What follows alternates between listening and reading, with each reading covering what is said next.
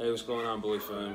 This is Angel over at Double Muscle Line Bulls, giving you another quick breeder's hack. Pretty much, you hear the hungry puppies.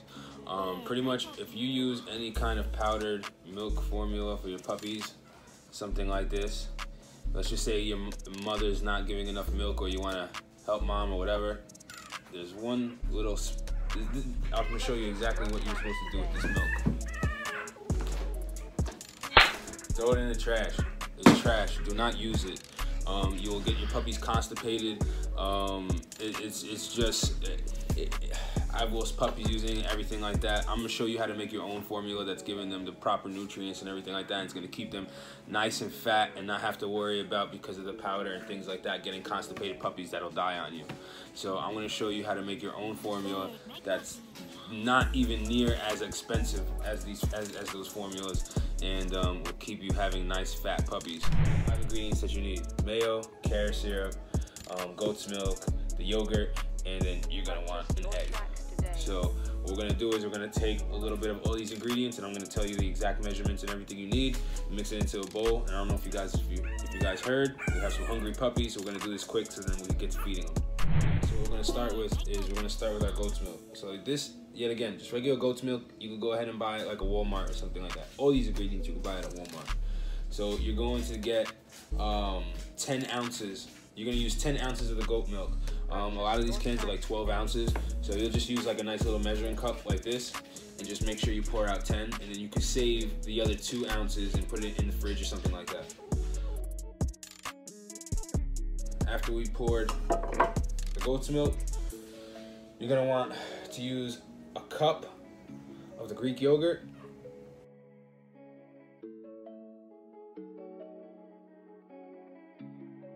And we're gonna use 1 tablespoon of mayo. And then after your tablespoon of the mayo, you're gonna want to use your carrot syrup. So you can get this, for those who don't know what carrot syrup is, it's like a molasses. It's like a sugar syrup. Pretty much, you can find this in the baking aisle of any store, grocery store. Other than Walmart, you guys can literally find these at any grocery store.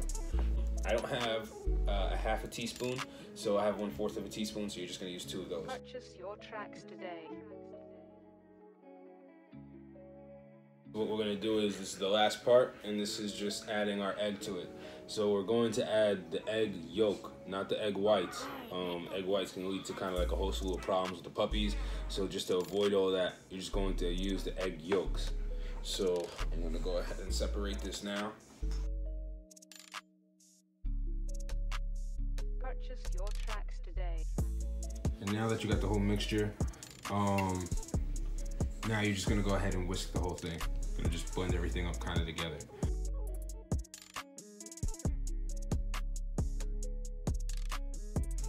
And when it's all done, it should look something like this.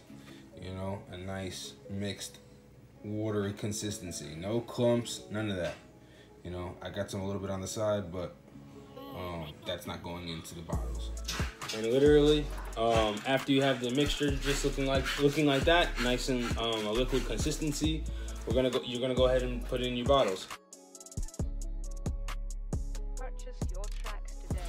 All right, and now here's the other part. So the other part is, obviously you're gonna have more than you probably will need for that one particular feeding. So what we do is we go ahead and use like water bottles like this, and we fill them up with the milk. You know, tighten the cap on, throw it in the refrigerator, and pretty much it, you know, it'll stay good until you need to use it. And it'll be good for a few days, basically. The milk will stay good for a few days. So if you're using it to feed your puppies, you know that they're gonna go through something like this very fast. Pretty much, like I said, it's good for a few days. I fill this all the way to the top so that there's really no air whatsoever, because the one thing you will find is that with this mixture is that there'll be air bubbles at the top. You need to let the mixture sit for a little bit so that the air bubbles kind of all raise to the top and pop. because if the air if you mix it, shake it up a lot, and then give it right to your puppy, it'll cause the puppy to have gas and discomfort. So you always want to let this milk kind of sit first for a quick minute and just allow the air to escape.